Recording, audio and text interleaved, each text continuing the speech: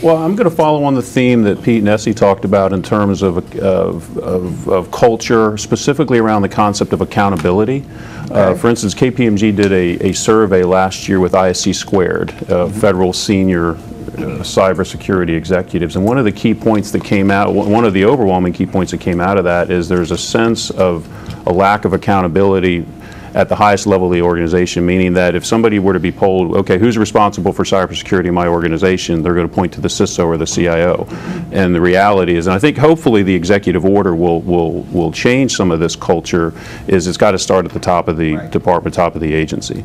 And I think that's one of the themes. And I think the second theme around culture and accountability is having more focused energy at the line level in terms of understanding what cyber risks are. And I'm going to give Pete and his team a call out here because they have a program called CyberWorks in the Air Force where they're specifically focusing on sprints around 1-week intervals where they bring in groups to talk about specific cyber challenges and come out with an outcome and a solution. And I think that's a great way to kind of change the culture a little bit in terms of getting everybody on board across the organization around cyber. Yeah, excellent point.